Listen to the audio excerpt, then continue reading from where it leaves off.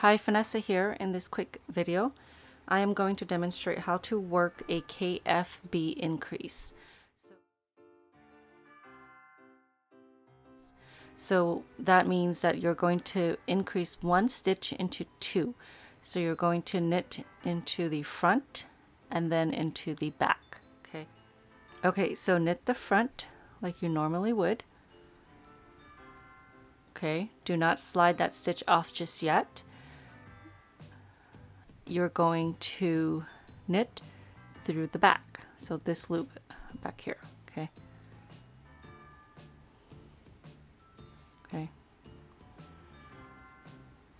now you can slide this stitch off. Okay, so what you've done there is created an additional stitch here. So right here you've created two from one stitch. Okay, knit front and back, so knit through the front, keeping your stitch on your left hand needle, knit through the back, so insert your needle in the back loop and knit one. Okay, now you can slide that off and you've got your additional increase right there. Okay, so that's how you work knit front and back KFB.